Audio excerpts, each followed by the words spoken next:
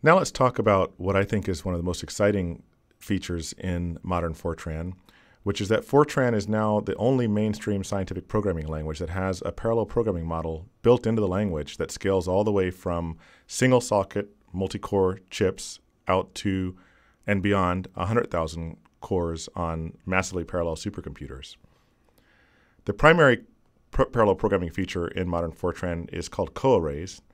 And with coarrays, the user has explicit control over the distribution of data and explicit ability to communicate data in a one-sided manner, where one process can go out and grab data from another or put data into another process.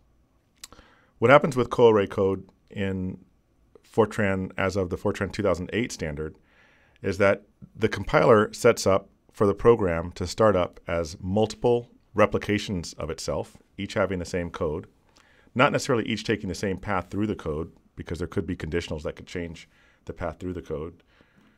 And each program then, each image then goes along on its merry way until it encounters some form of synchronization. That could be a statement like a sync all that would be replicated across all of the images. And only at that point do the images actually synchronize with each other. Synchronizations also happen when there's a memory allocation or deallocation. And the coarrays define what's referred to as a partitioned global address space.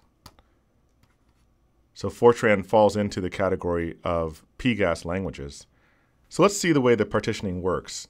Here I'm using the colon notation that's been in Fortran since the Fortran 90 standard, where 1:4 is referring to 4 elements of an array, and we can operate on those 4 elements as a block of data at once. Those elements are in regular parentheses, and because they're a regular dimension of the array.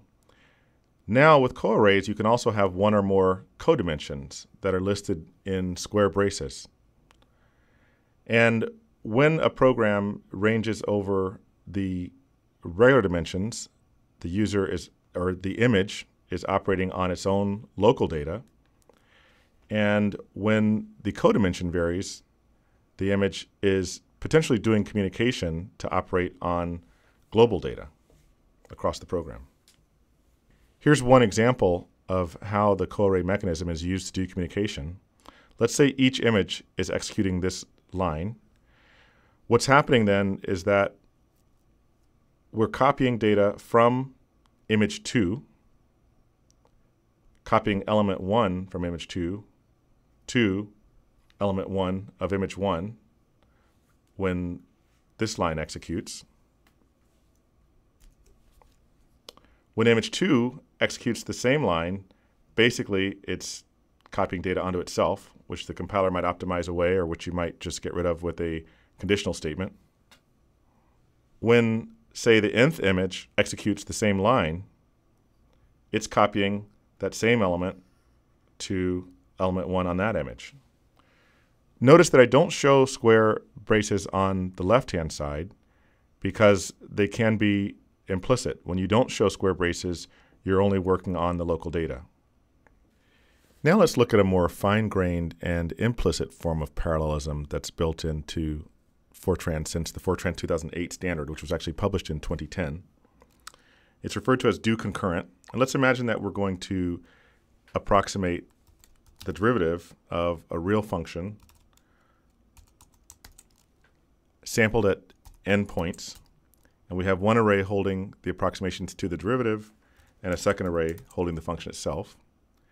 And the endpoints are spaced a distance dx apart. We'll imagine that somewhere in between the declaration and the do concurrent, we initialize the data. And when we write do concurrent, it at first looks like a serial looping construct, like a regular do loop. But in fact, what we're doing is we're communicating to the compiler that there are no data dependencies between the different iterations through this do concurrent construct.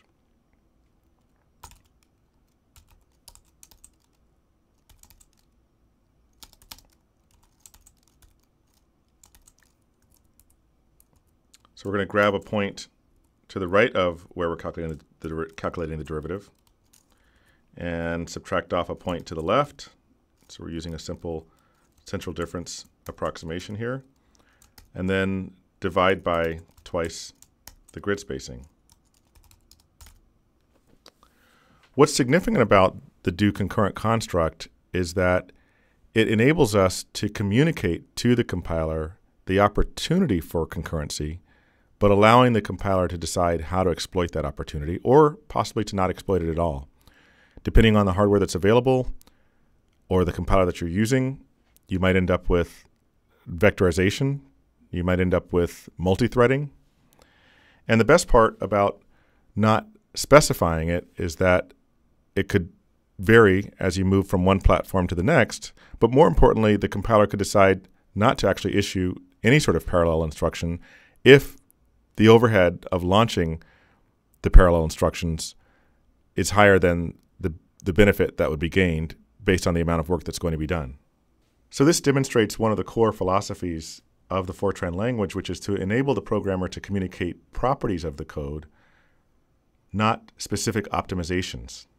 In addition to the fact that the compiler could choose different optimizations based on the available hardware, the compiler is also free to ignore these opportunities in cases where the overhead incurred from exploiting the parallelism might not be justified based on the amount of work that's being done.